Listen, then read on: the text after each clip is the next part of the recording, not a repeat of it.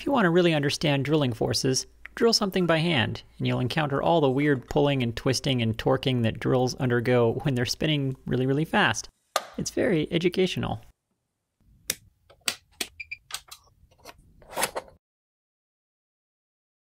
Hello Internet, my name is Quinn, and this is Blondihacks.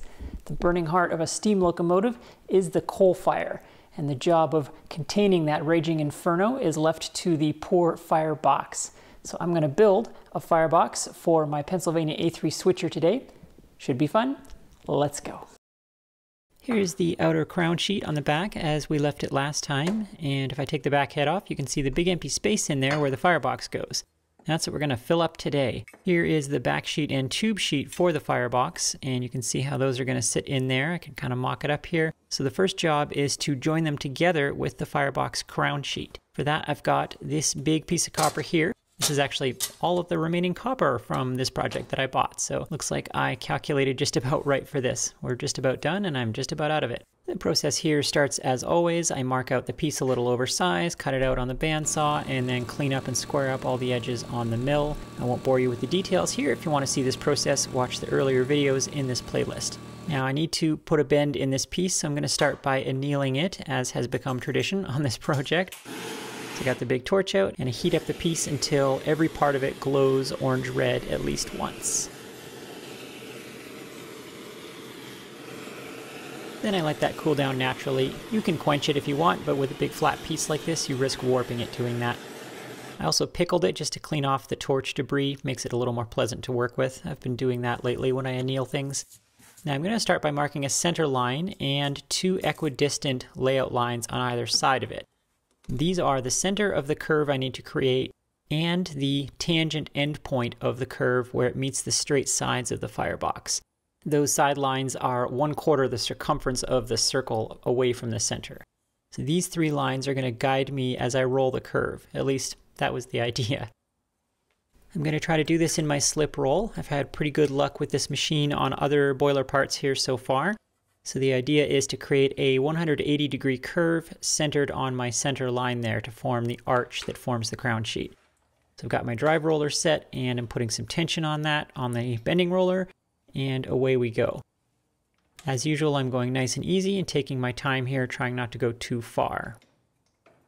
On paper, this was a pretty good plan. Where it went astray, though, is that I didn't really understand where the actual bending moment on this machine is, so it was difficult to roll it back and forth and stop it exactly on the right place on my layout lines there to make sure the curve ends in the correct place on each side.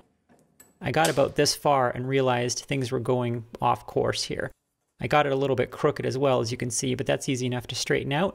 The real problem is that the curve is not centered on the center line, which means that one side of it is now too short, and that's a problem. To fix this, I grabbed a piece of scrap out of the bin and turned it to the radius that I need on the lathe, and I'm going to use it as a hammer form.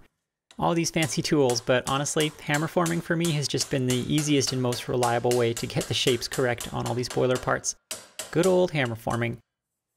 So the hammer form allowed me to correct the position and shape of the curve at the top, and that was what was needed to kind of rescue this part. I did anneal it a couple more times during this process as well. Shifting the curve, though, messes up the straight sides, so now I need to fix those. I brought out the formers that were used to create the front and back sheets for the firebox. These are 2 material thicknesses smaller than the outer crown sheet needs to be, so I taped some material around the perimeter of the block there, and then I used that to kind of hammer form the straight sides and tune up the tangent areas there of the curve a little bit. I think I annealed it one more time during this process as well. It was getting a little springy there.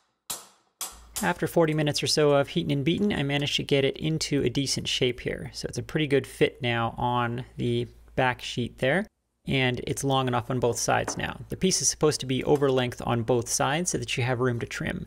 And then I tested the tube sheet as well. That's looking pretty good, so I think we can work with this. On to the next step then. There are some reinforcing ribs that go along the top of the crown sheet. I think these serve a dual purpose of reinforcing the flat area there, and I think they also serve to increase efficiency by conducting heat into the water. They kind of act as reverse heatsink fins a little bit, I think. These are cut from copper bar stock.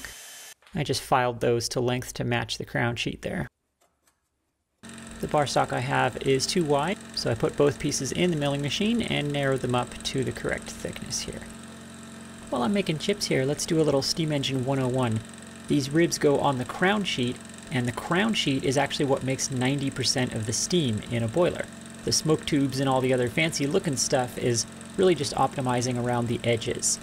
The overall horsepower of a boiler is determined primarily by the size of the grate, basically the size of the coal fire that it can hold, and then the crown sheet determines how efficient that boiler is at capturing the heat. So this little tiny 2 square inch crown sheet is where basically all of the horsepower is made. It's kind of neat.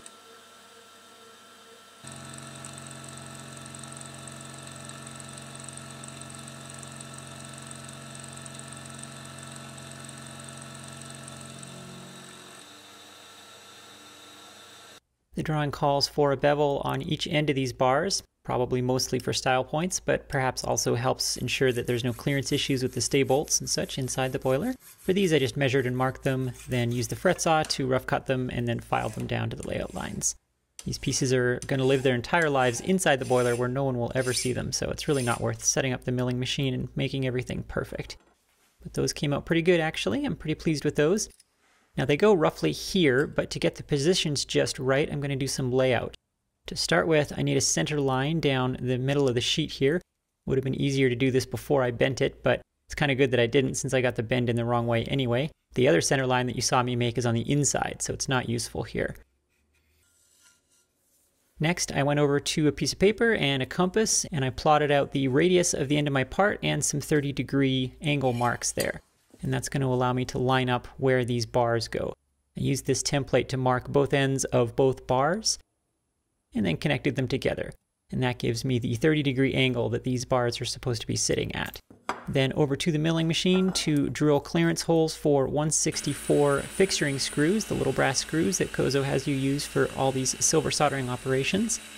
I just drilled these in reasonable places on the scribe lines. Doesn't really matter where they go because I'm going to transfer them onto the bars. So I clamp each bar in position, and then I use my scribe to just transfer those tiny holes onto the bars. I use those scribe marks to set the X position of the holes on the piece, but for the Y position I use the edge finder to center them up perfectly on the bars.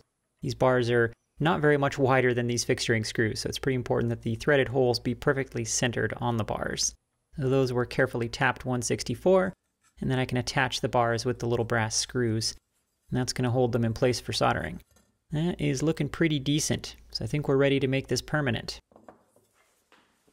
Over to the hearth, after everything's been pickled, that includes all the copper pieces and all the brass screws, everything has to be pickled. And then I can assemble everything with flux in between everything, and the screws get fluxed as well. That's very important, easy to forget that, but if you don't do that, then you won't get solder flowing through the screws and they will become leaks. Then I place some little pieces of solder in there, fire up the torch, and away we go. The real secret to success in silver soldering is placing the heat in the correct place for a given joint. Usually that is the far side of the joint from the silver solder. In this case that's really easy to do. As you can see here, I just heat from below with the solder on top, wait till it flows, and then use the Kozo scratch rod method to make sure I get a good fillet everywhere and that everything is covered. On some joints you can't heat the far side so conveniently like this, and it's much more difficult. We've got a couple of those joints coming up, so stay tuned. Those joints were easy though, and so they came out great. In and out of the pickle bath, and just clean off all the remaining soot there that's stuck in the joint. And we can do some inspection. These joints look really good. These are just mechanical joints. They aren't going to be leaks if there's anything wrong with them, except for the brass fixturing screws. Those could be leaks, so I want to make sure there's solder fully through all the screws. And it looks like there is, so that's good. Now I can file off the screw heads here. I started out trying to do this with a round file because of the curve, and that just wasn't very easy, so I just switched to the Dremel and ground them off. They don't have to be perfectly flush as long as you mostly get rid of them. It's important not to remove any of the copper there. You don't want to weaken it. The next step then is to get the Firebox backsheet in there.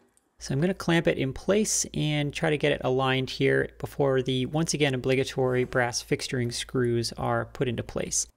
I clamped it all up and kind of tapped everything until it was all square and seemed to be in a good position according to where the drawing says it's supposed to be. There was a little bit of eyeballing involved here. And this gets drilled and tapped for the 164 thread. Now with a setup like this where the pieces are clamped together during the drilling and tapping, you can see that I'm drilling and tapping through both pieces, which is not technically correct, but more on that in a minute. And yes, that stay bolt is off center. It was a mistake I made long ago, but it didn't actually matter because that position gets transferred into the back head, so it's guaranteed to line up. And 2 more fixturing screws are put in the sides. Then I come back with the clearance drill and I run it through the outer sheet just by hand. This is something that I've figured out along the way building this boiler that really helps fixture the pieces nicely, because then the screw is actually clamping the pieces together. If you don't do that, you're trying to thread both pieces together, and what tends to happen is the threads don't align perfectly the second time, and it actually increases the gap between the pieces slightly, which is the opposite of what you want in silver soldering. So then the usual pickling, fluxing, placing the solder, heating from below, yada yada. And this joint was also quite easy because everything's pretty ideal here setup-wise. Obligatory pickling and inspection now. So far so good. That joint looks really, really good from the outside. Got a nice fillet all the way around. I got solder through the fixturing screws. Here on the inside though, we have some trouble. There's a bit of a gap here that you can see. Even though there was a complete fillet on the outside, we don't know how deep that gap is, so the silver solder on the outside might be quite thin. I went back in and did another heating and fixed that, and I also recalked one of the fixturing screws that I wasn't very happy with. It didn't look like I had solder all the way through that one, so I just touched it inside and out with more solder, and that should be good to go. Those fixturing screws get clipped off and filed flush as usual. And that is the back half of the firebox essentially complete. So looking pretty good so far. Now onto the front half of the firebox, and for that we're going to need smoke tubes, or fire tubes as they're sometimes called. So for that I've got this copper tubing here from McMaster for the purpose. These are pretty forgiving on length, so I laid them out with just a scale, some good light, and careful scribe marks. This should be accurate too, within a 32nd, hopefully a 64th if I'm careful. Then I cut the tube with a tubing cutter. If you wanted to be really, really fussy about these, you could cut them over length with the tubing cutter and then face them down on the lathe on both ends, but that just really isn't necessary. Those get deburred inside and out on both ends, and now I want to check the fit. From my experience with building stationary boilers, I know that fire tubes have a very specific fit that they should have. It's what I call the drop-through test. Well, actually, I didn't name that. That's from a famous boiler building book that I've talked about before. Essentially, the tube should fall through under its own weight, which is about a 2 thou clearance. I wound some rings of silver solder using an offcut of the tubing there. I should have used something smaller actually. Silver solder is very stiff and has a lot of spring in it, so it's actually not very easy to shape it. But then everything gets pickled, of course, and I set it up in the hearth here like this for soldering. The front tube sheet at the bottom there is just being used as a jig to hold everything straight and in alignment. Then my little rings of silver solder go on there, and I can start heating. That drop-through test, by the way, is a little bit more clearance than you might use for other types of joints in boilers. My experience has been that with tubes you want a little bit more clearance, like 2 thou instead of 1 thou. The reason being that tubes tend to expand more when they heat than the sheets that they're in do. And so if you're not careful, the tube will expand and tighten up the joint too much and prevent the solder from flowing through it. For all these firebox joints, especially the tubes, I'm using the Harris Safety Seal 56, which is a higher heat range solder than the cadmium stuff. And that's because these joints are at risk of damage from future soldering operations in this area. So I thought the higher heat range might be good here. And the Harris is also better at gap filling, which is really helpful on some of these parts where my gaps aren't perfect. So inspection on the tube joints now. Those look really, really good. I got a really nice fillet all the way through both sides of the joint.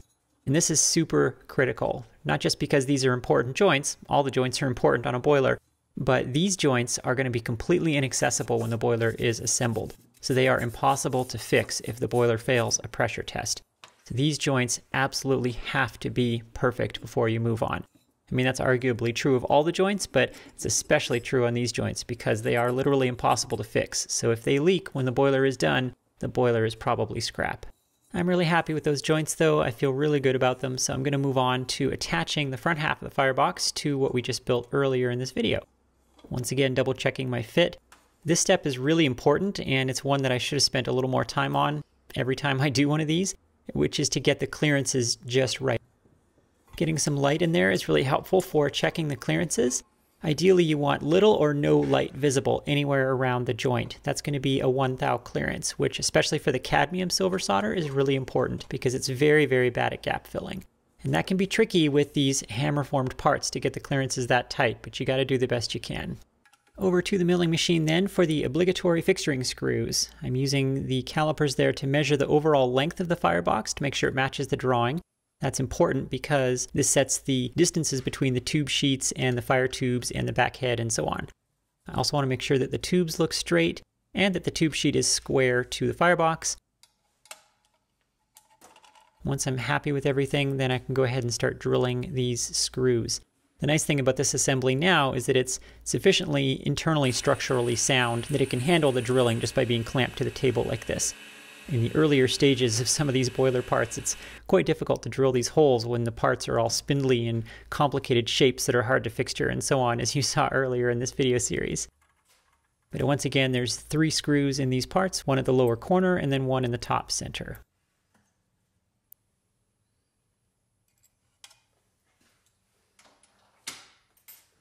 And as before, because these pieces are being drilled and tapped together, then I come back afterwards and remove the threads in the outer sheet with a clearance drill so that the fixturing screws will actually clamp the pieces together and not just be awkwardly parallel threaded and have an uneven gap.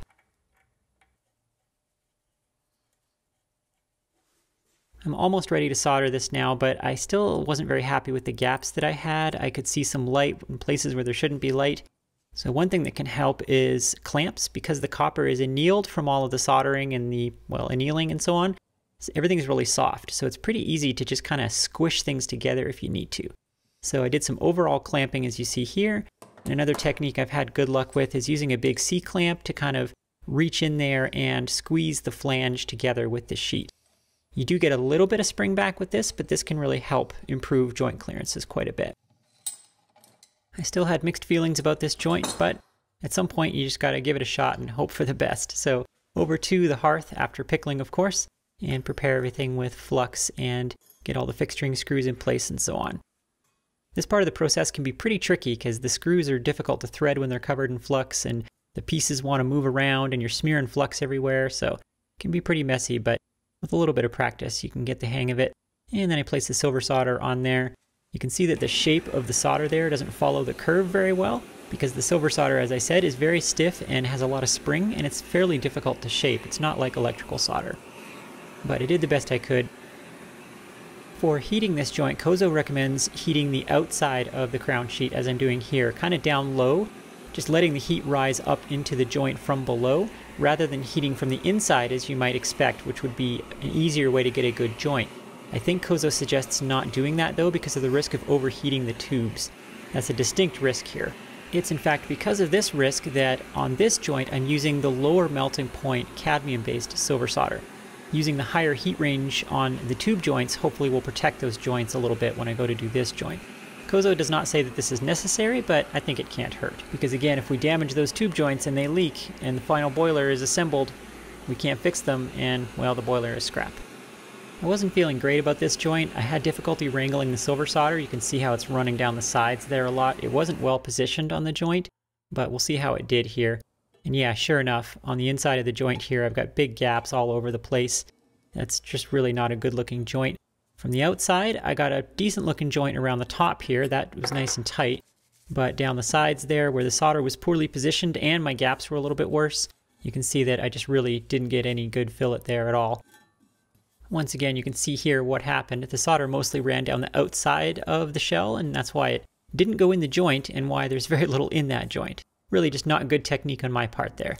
But I went back and did a second heating, exactly the same as you saw, but I was a lot more careful about how that solder was sitting on the joint before I heated it, and that made all the difference in the world. Now I've got a really nice looking fillet all the way around the inside, and the screws look better, they got more solder in them. And around the top here, really nice visible fillet all the way around. No gaps or anything there at all, so very pleased with that. It also looks like the tube joints survived. They seem just as good as they were. We won't know for sure until the pressure test, but I feel pretty good about that. I got this joint done with minimal heating around the outside of it there. And once again, all the screws got solder through them, so those look good. So as per usual, the screw heads get filed flat. The screws get clipped flush on the inside. And then the last step to do with this firebox is to bring the sides of the crown sheet down flush with the front and back of it there. Make it all flush and square on the bottom. The crown sheet is intentionally made a little bit oversized so that when you put the curve in it, you don't have to be exactly perfect with that, because that's very, very difficult to do. I started with a coarse file and then finished up with a smooth file just to make that a little bit nice. That'll need deburring yet, but everything's flat and square there. Something else interesting is visible in this shot here. You see how that solder is running down the inside there? That's what happens if your joint is a little bit too big with the cadmium silver solder. It flows right through the joint. So you can see all the little places where my gap wasn't quite perfect. And this is part of why I like the Harris actually better for most boiler joints, because it's way better at gap filling. It doesn't do this running through the joint business like the cadmium stuff does, but the way the cadmium stuff flows makes it really nice for complex joints, and it makes really nice small fillets. So you need less heat and less of the solder to fill joints and to get complex joints fully soldered. So I kind of like having both in my toolbox. They both are good at different things.